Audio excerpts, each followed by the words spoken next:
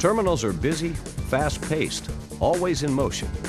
You must be alert and aware of your surroundings at all times. Scan the environment for hazards. Take steps to protect yourself and others. Container cranes are large, powerful, and fast. Use extreme care when you work with and around them.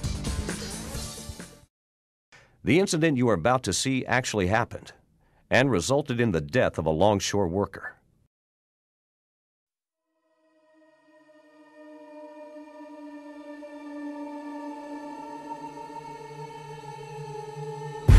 Three lashers from the lashing gang were disembarking the ship for a break.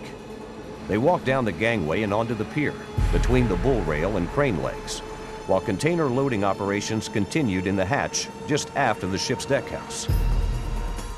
The crane operator had just landed a container onto the ship's hatch cover. The container automatically locked into the deck fittings, which secured the container to the hatch cover.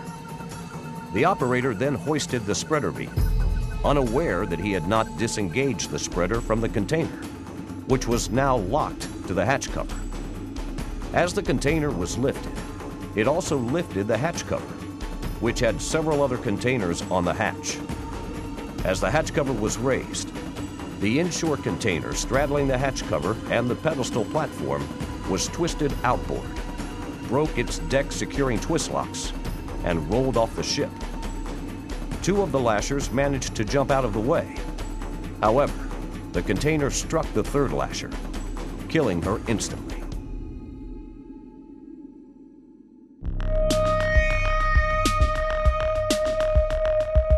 How did this happen? The operator failed to control the load by not making sure the spreader was unlocked from the container before hoisting. He did not pay attention to or failed to check the spreader indicator light in his cab to ensure the twist locks were disengaged and the spreader was clear. The operator failed to recognize in time that he was lifting the container and the hatch cover. He should have stopped the lift, which would have prevented the inshore container from falling onto the dock.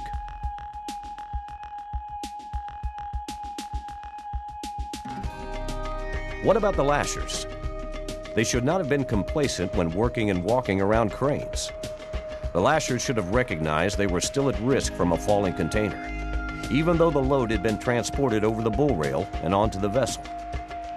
The danger is always present until the container is landed and the spreader is empty and clear of the vessel. The lashers should have scanned and focused on their workplace surroundings. They should not have proceeded until they could see the crane spreader and were clear of it. When walking and working on the terminal, workers should always be alert.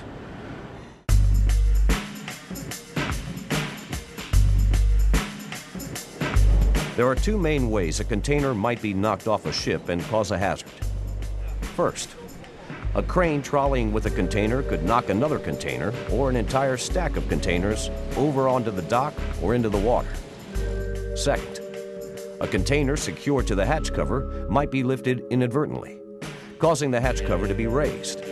Then a container or container stack secured half on the hatch cover edge and half on a lashing pedestal could be rotated and knocked off, dumping one or more of the containers from the ship.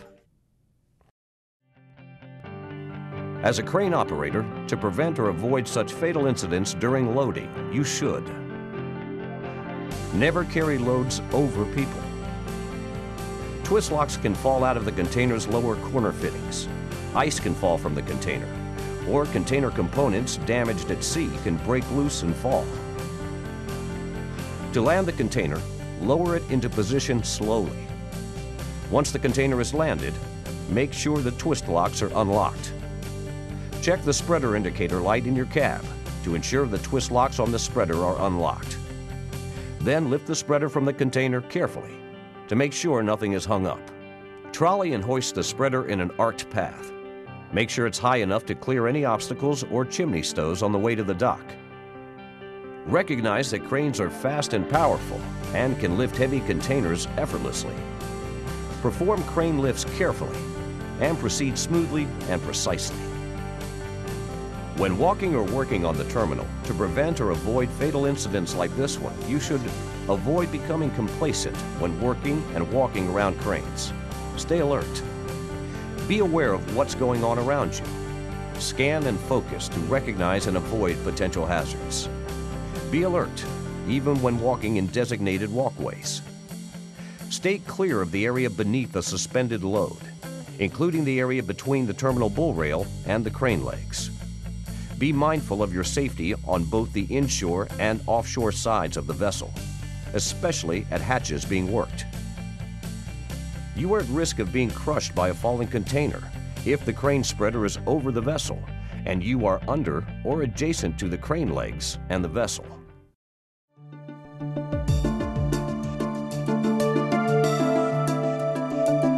This crane operator and lasher are no different than you.